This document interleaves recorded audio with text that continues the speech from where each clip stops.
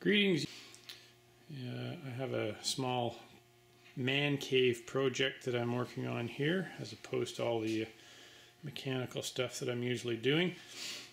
I have a old traffic signal that was I collected. It was in pieces back a long time ago. My summer job was working for someone that installed these. We did construction, installed traffic intersections. So there's a few of these that I collected. They're sectional, and there were some that were broken. I epoxied back up, and etc. So I collected enough to make a small traffic light. So I'm going to kind of get that rigged up for the man cave. I thought that would be a good toy to hang in a corner for the garage here.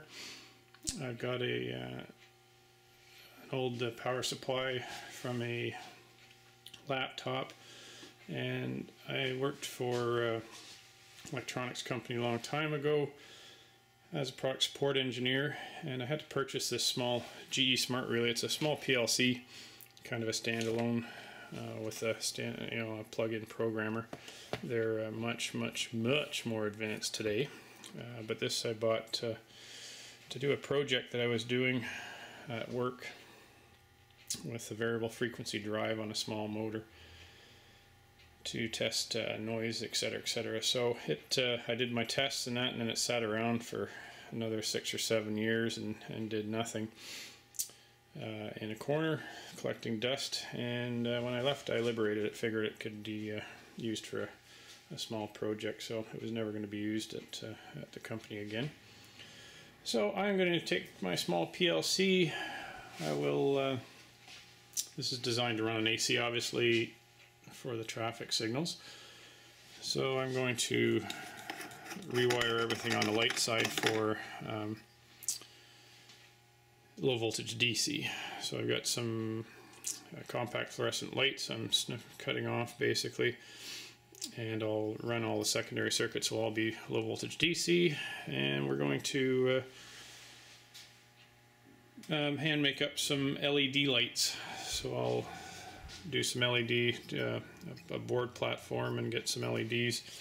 This is basically my diagram, so I'll have a bunch of LEDs in here, make a large plate of LED lights, so that'll keep things nice and cool and not pull much current. I'll power the LEDs, and so the secondary circuitry will all be DC off the old transformer.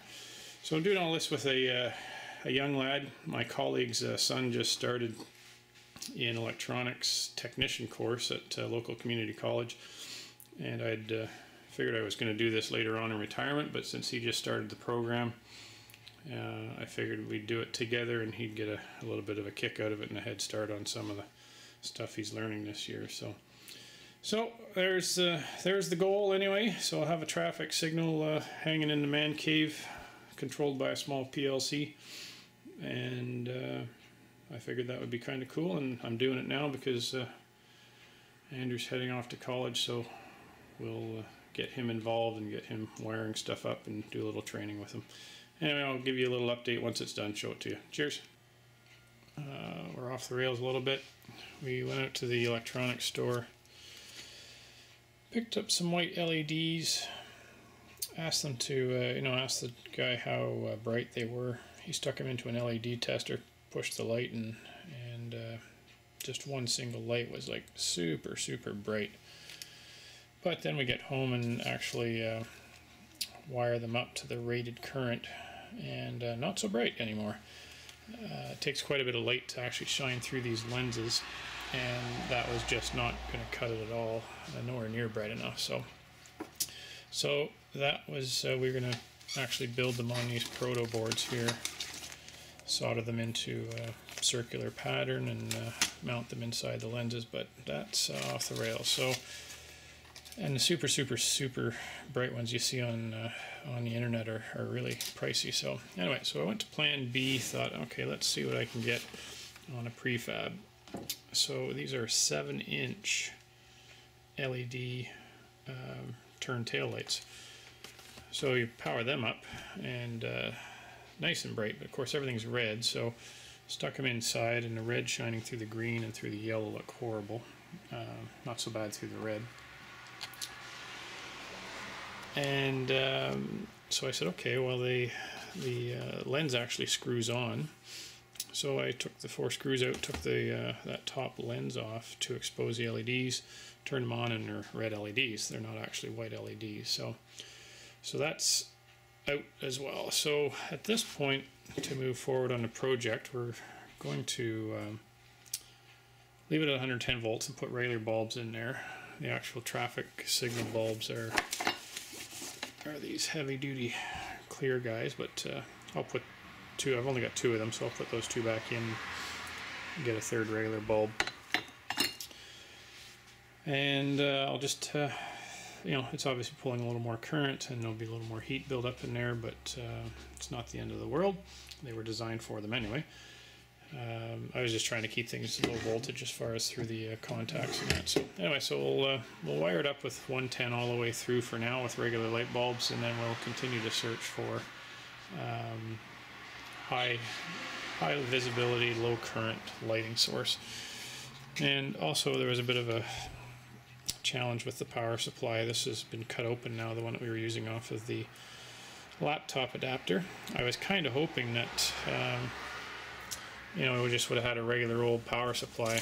I was describing what one looks like to Andrew, the young lad that's in the course, and of course a simple power supply is just a transformer, bridge rectifier, 1 capacitor heading into the regulator, and a capacitor on the output, and that gives you a pretty nice flat signal, and that'll drive current until something fries if you don't have a you know, if you don't have a fuse or anything in the circuit. So the power supply, when we started hooking up LEDs to it, the voltage was all over the place, and obviously this power supply is not as simple as 1 transformer, 2 capacitors, 1 rectifier, and a regulator. So that's obviously got a whole pile of sensing components and that, probably and probably a lot more filtering and a lot more shielding to feeding into the powers or into the laptop. So that is basically junk for the project. Because if we could find LEDs that would work properly, then we'll just build a small power supply and away we go. But so for now, we're into Plan C, which is just hook it up with regular incandescent bulbs the way it was designed originally.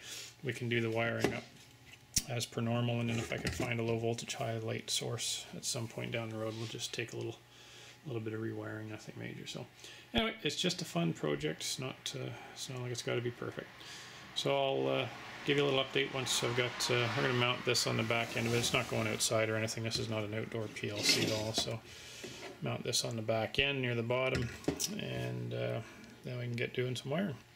I'll let you know when it's done. Cheers. Hey, it's Socket Man here. Just a quick update. The little side project of traffic signal is complete. I had to abandon the low voltage idea for the bulbs. Even the city, the region, I guess, is having challenges, different challenges. I don't know if that's red on the camera or not. It certainly doesn't look so on the screen. So yeah, they're having problems up here in Canada. Of course, we get snowstorms with the special bulbs that are in there. They're just basically heavy-duty incandescent bulbs.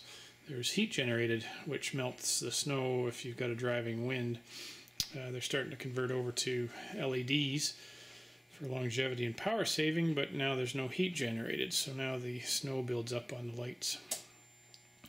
And it doesn't melt off, so now they're wiring up some other bulbs inside just to provide some heat. So anyway, we got it all finished up. It is running on 110, so I'm going to put a little cover back here, but we've got the PLC all wired up and functioning, and I just programmed in. It's just got a small handheld programmer, plugs in with a telephone wire basically. And I just programmed in a normal sequence: 15 seconds of green, 3 seconds of yellow, I think, and 15 seconds of red. So didn't get too fancy. Anyway, there's my little man cave project. I'll get that hung up somewhere, either here or in the new shop. And Andrew had a good time, and he's going to come back. We're going to do a little bit of sample programming just to play around with the ladder logic. So anyway, there's my quick little man cave project.